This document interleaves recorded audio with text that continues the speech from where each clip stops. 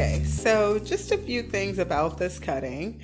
Okay, this is the original leaf from the cutting. Obviously, it's all yellow and about to die. This will be cut off before we send it out just because we want these to be preserved as best as they can be. So this is actually unnecessary. You already have a new plant. Okay, but you can see how fast these things grow, how quickly they get big. This is leaf 1.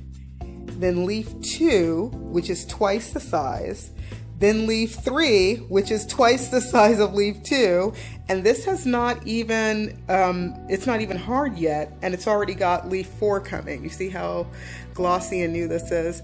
But yeah, these things get, which is probably going to be twice the size of this one, but they get really big, really fast. So you need to make sure you have a lot of room for it to grow. And then as you can see, this cutting came from a tree, and you can tell because it is trying to climb. So you put this on a totem, and that is absolutely going to take over that totem. Or if your climate is warm enough and you want to plant it actually near a tree, this will absolutely take over that tree.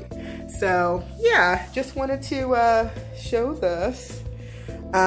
This cutting actually had 2 leaves. There was this leaf and then another leaf there, and I cut that other leaf off because it was really yellow, really bad. But this leaf will be cut off, and then you will have these leaves so far, and of course there will probably be more depending on when you order.